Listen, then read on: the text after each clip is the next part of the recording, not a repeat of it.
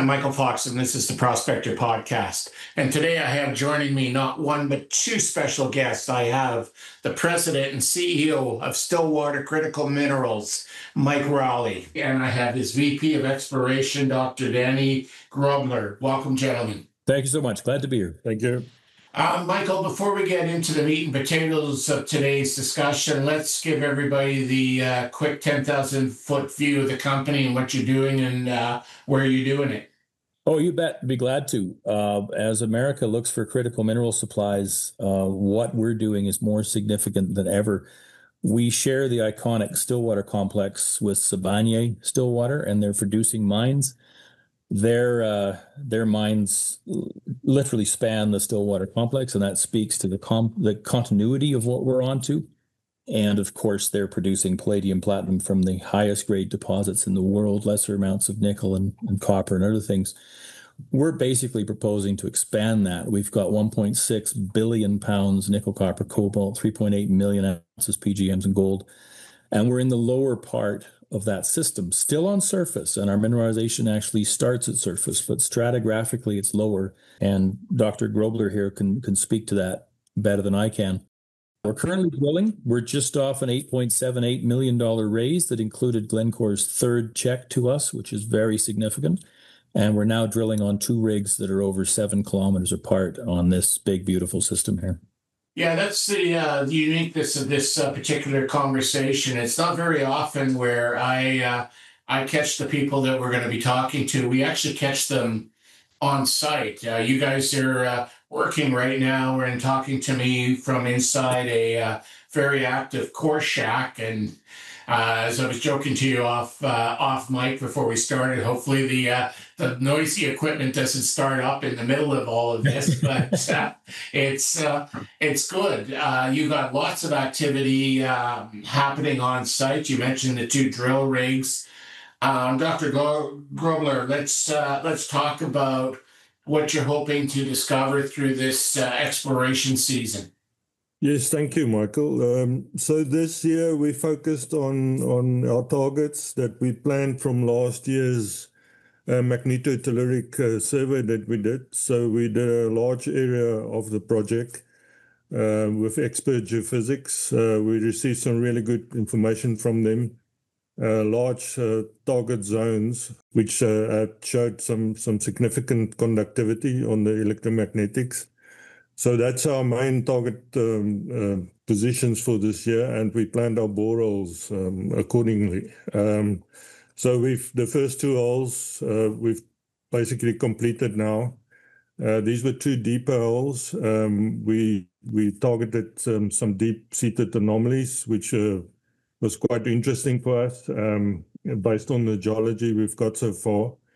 Everything seemed to fit in well with our current geological interpretation and the models we have, the 3D geological models and structural models. So everything we've seen so far in the core is really positive. As Michael says, we do not have assays back yet.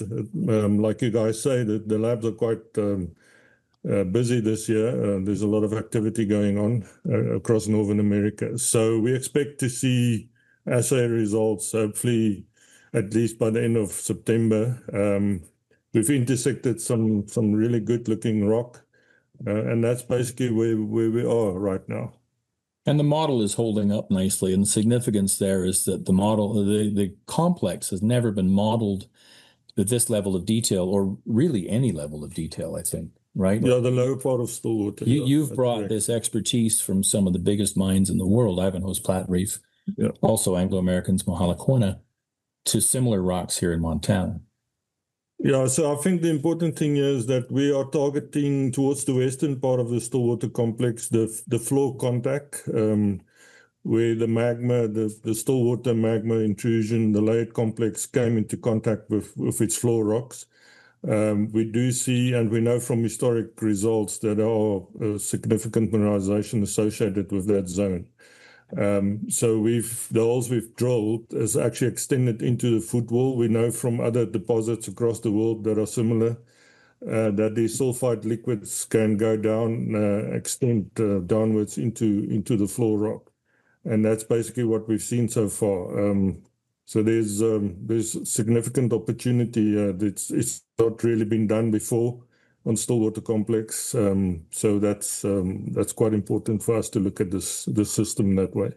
You've got two drills turning right now, and I believe you said they were 7.5 kilometers apart from each other. Are they drilling two separate targets, or are they drilling opposite ends of the same target? Yes, so we've got the Crown Mountain resource that have been defined previously and the Iron Mountain resource. So those are the two main areas we focused on. We've seen historically that there are some good grades coming out from those areas. So that was our main target for this year. There's obviously mineralization extending between those two areas. Like our CZ, the Camp Zone deposit, Crescent Creek to the east of Iron Mountain, and then also Central, which is to the west of Iron Mountain. We're seeing significant magnetotelluric anomaly, a conductive anomaly to the east of Crown Mountain, also towards the CZ deposit. So we've planned several holes in that zone for this year, and that's where the Crown Mountain drill rig is currently active on. So it's gone on to its second hole there. Like I said, the first hole was a fairly deep hole. It went down to 700 meters. There's a reason for that, why we did that. And the same happened on Iron Mountain. So that hole also went over 700 meters. So that those were the two main initial targets we looked at. The subsequent holes will follow up on that. These holes are basically within 100 meters apart from each other. So all of that will go into our new resource update that should come after the season. Now, you said there was a reason for these two separate deeper holes on each of these targets. What was that reason? So that's correct. What we've seen from the magnetotelluric survey is that there are conductive anomalies that are extending at depth. And that's quite intriguing for these kinds of systems. So we're looking at that. There's two scenarios with mafic, ultramafic intrusions, that you can have sulfide liquid collecting during a saturation event in the magma, and that sulfide liquid can either extend downwards and collapse into its own floor rock because the intrusion, the heat transfer from the intrusion is quite high. These intrusions come in at about 1200 degrees Celsius, so they melt the floor rock basically below it, and your sulfide liquid will exploit that and go down within that floor system. So it will find weaknesses in the country rock and exploit that and go down into those systems. So that's what we're looking at here. The other option is that these could be feeder dikes, conduits like Voisey's Bay. No feeder dikes really been proven in layered complexes globally, and there's plenty of reasons the academics come up for that. But obviously these systems need some feeder dike to come in for the intrusion to come into the country rock. So we're looking at all these options for what's going on here. It can be quite complicated geology, but we've got the expertise in the team to look at this. Like Michael said, we brought Professor Wolfgang Meyer in, his advisor on our board. Wolfgang is one of the leading academics in the world on mafic, ultramafic intrusions. He's done work across many countries. So that's where we are. He's a key member of the Ultra Mafia. Yeah. Yes. As are you. So when we're talking about these two targets, is the theory that these two targets are connected and this is going to be one really big mine, or is this going to be two mines spread over the two targets? Well, this is going to be a little bit forward-looking, but what we have is 5 deposits across 10 kilometers so far. And they want to connect, as shown, and it's worth noting that our neighbor's deposit, the JM Reef deposit now being mined by Sibanye, is contiguous across the entire Stillwater complex. We cover the lower portion, 33 kilometers long in strike. Ivanhoe's Platte Reef mine, correct my numbers if I'm wrong, 8 billion pounds nickel and copper, 95 million ounces of PGEs. That's across only 4 kilometers. And that's in the direct parallel setting that we're in relative to that mighty Marinsky Reef of the Bushveld, South Africa, to Stillwater here, which looks very similar. That's the kind of scale we're into here. So those 5 deposits across the 10 kilometers really do look like they want to connect. The 1.6 billion pounds, 3.8 million ounces really could grow by multiples here. And we have the government's attention on that. I think Sibanye-Stillwater's and certainly Glencore's as well. Well, I think the strike extent actually gives you optionality of different access points into the mineralized zone. So that's quite important also.